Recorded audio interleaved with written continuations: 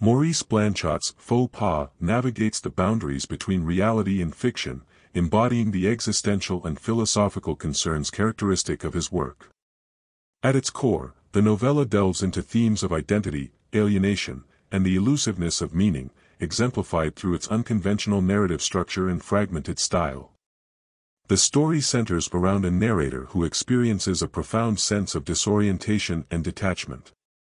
This feeling of estrangement is palpable from the outset as the protagonist finds himself in an unfamiliar, almost surreal situation.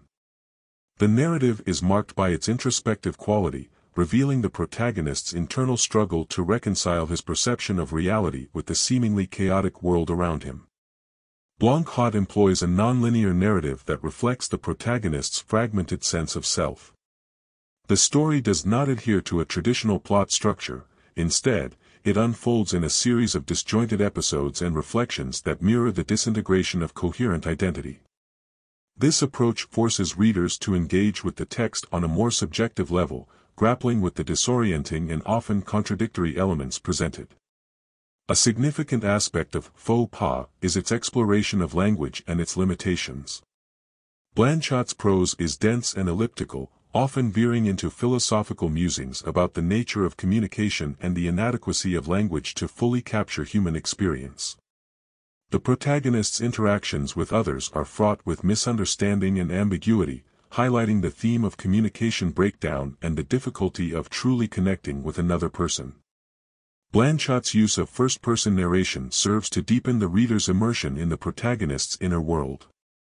The narrator's perspective is introspective and self-referential, drawing attention to the act of narration itself as a potentially unreliable and deceptive process. This reflexivity raises questions about the nature of storytelling and the extent to which narrative can construct or distort reality.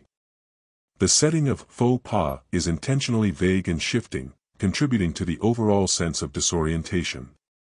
There are frequent shifts in location and time, further blurring the lines between the protagonist's internal experiences and the external world. This fluidity underscores the idea that reality is not fixed but is constantly in flux, influenced by personal perception and subjective interpretation. The novella also grapples with existential themes, particularly the concept of the absurd. The protagonist's experiences reflect a confrontation with the absurdity of existence, characterized by a lack of clear purpose or meaning.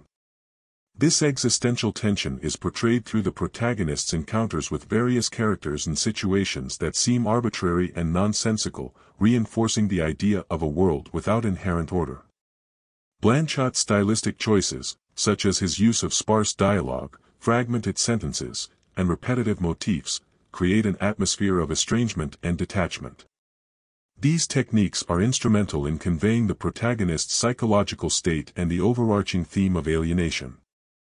The fragmented narrative structure mirrors the protagonist's fragmented self, emphasizing the difficulty of achieving a coherent sense of identity.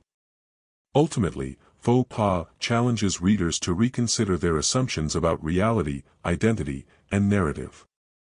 The novella's complex interplay of language, self, and existential themes invites readers to question the nature of storytelling and the possibility of finding meaning in an inherently chaotic world. Through its innovative narrative techniques and philosophical depth, Blanchot's work remains a thought-provoking exploration of the limits of human understanding and the nature of existence.